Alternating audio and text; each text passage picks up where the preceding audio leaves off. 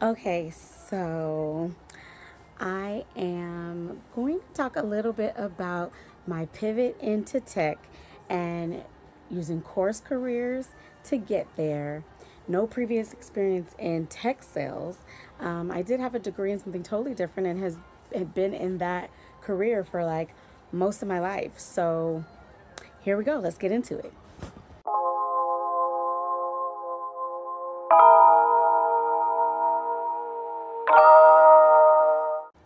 So it's so funny because me and my husband last year were looking at um, a podcast.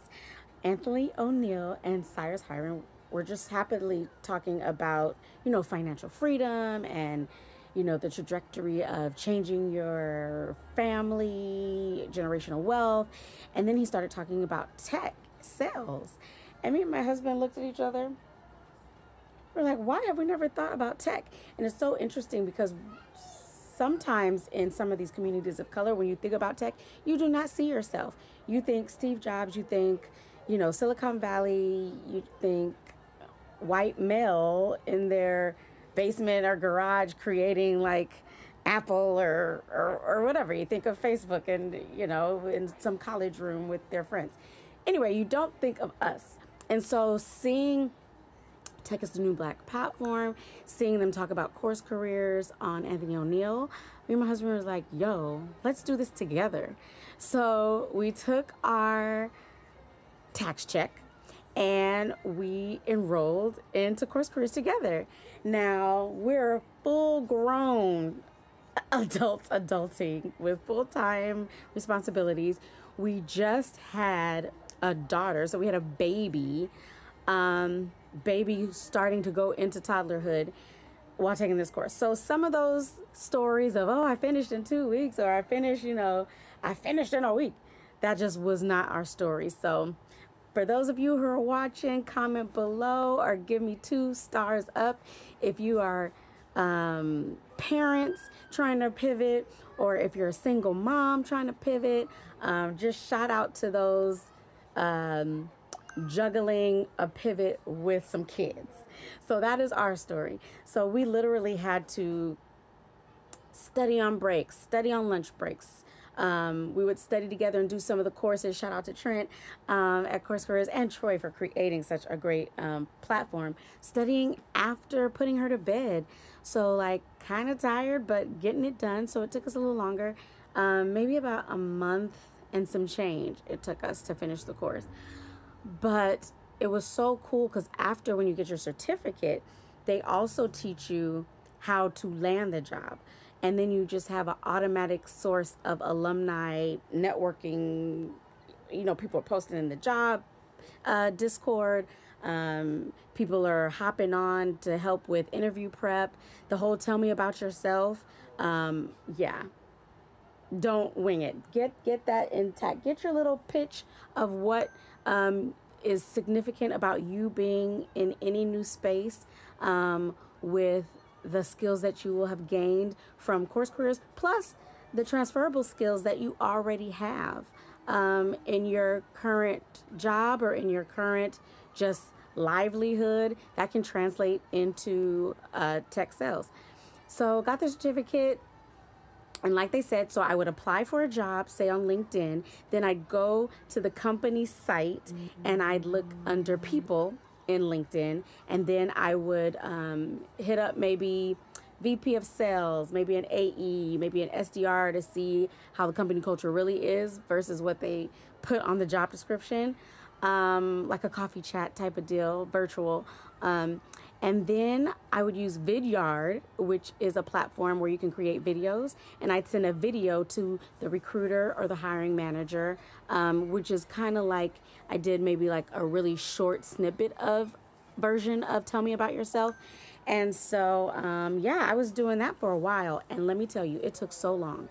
My story was not the landed a job a week after CourseCareers. That was not my story either. So for those of you where it's not a quick turnaround, or it might not quick turnaround, I'll tell you, do not be discouraged. You just got to keep going. And for those of you who might already be in CourseCareers, don't get all bent up out of shape about that final exam. You're studying as you're going along in the course, and just take it. I know people who have landed jobs midway through the course. I know people have landed a job who did not have a 90% on the final. I did not have a 90% on the final. I had 80 something, and here we are. I'm in tech sales and been in tech sales for about 7 months now. So that's pretty much our pivot story. I come from a long background of teaching and acting. So I've been an actor since I was, I want to say like 7. My biggest role to date, fun fact about me that I don't think I've posted before on our tech channel, but I was the voice of young Nala in The Lion King, and the original voice in the 1994 animated classic The Lion King. I was about 12 years old when I booked that role. And we're in our 30th year, so that's just bananas. That's so crazy. But yeah, so I was like, I'm patting myself on the back. I've been in a career for like 30 some years, and I made a transition to a totally new industry. And then the vertical that I'm in is totally different. Like the job I'm in now is I'm dealing with restaurant owners and general managers. Like, so, you know, it doesn't even have to be, I was being very like niche in the beginning, but then I kind of broadened my web a little bit. And as long as onboarding is good with the platform, then you can really succeed at any company in tech sales. My things were fully remote. My things were company culture has to be a good fit. My thing was growth and professional development in the program was big for me.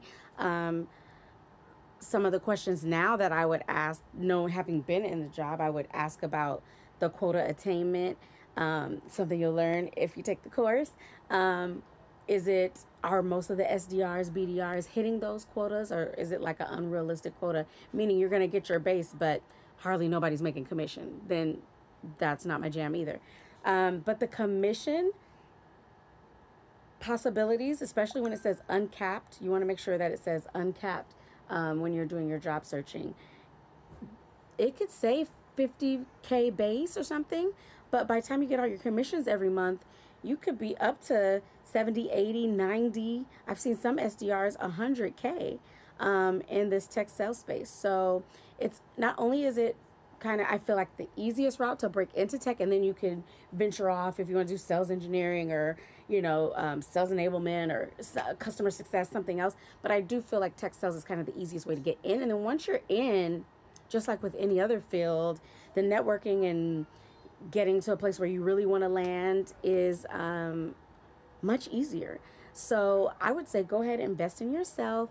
I will have a link in the description that will get you a discount. But go ahead and use my link. Watch the 3 free videos that kind of tell you a little bit about what the course is going to be like, tell you a little bit about tech sales, tell you a little bit about like the terminologies and the responsibilities. And then if it sounds like something you're willing to do, kind of change where you're coming from, I would suggest to go ahead and jump on in.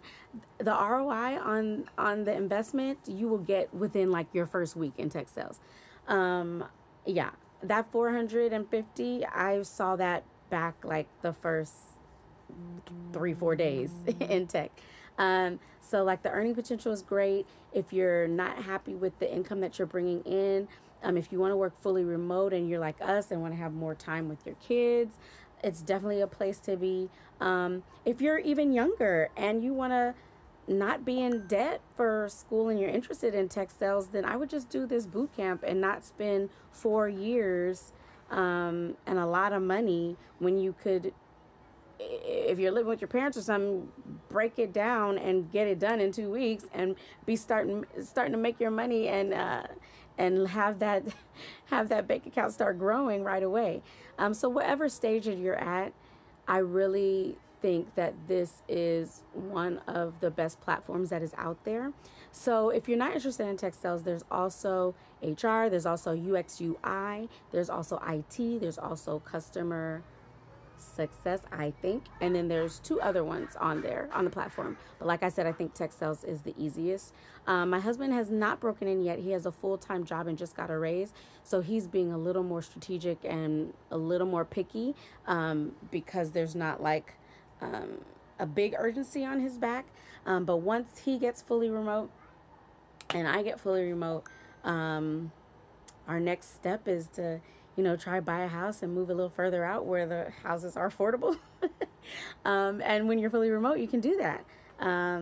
Just find a place where of course, the schools are good, and just being able to provide anything and everything for my daughter, for all her interests. We've been going on more trips. We've been doing a lot more outings just because there's a lot more extra income coming in. And we just hope to see it scale and grow from there. And I'm a big advocate for this. So if you have any questions, I have loads of videos already posted when I didn't even have a tech job yet. I was just in the course. So I have a lot of course related videos. So go ahead and follow the Harris Tech Pivot, and go ahead and click that link. Watch the free videos, and then if you want to, go ahead and jump in there. I'm telling you, you will not be disappointed. And just as a side note, to see the impact, 3 people from my company are from CourseCareers, and 2 of those people saw the same exact podcast with Anthony O'Neill and Cyrus Harding. So the fact of people landing, I mean, that's a big coinky dink, don't you think?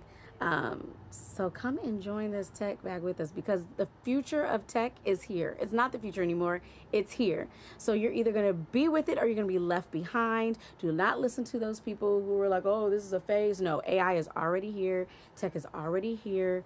It's just going to be people who know and who are in it, and people who are left behind. So don't be left behind, and come join this with us. Click that link.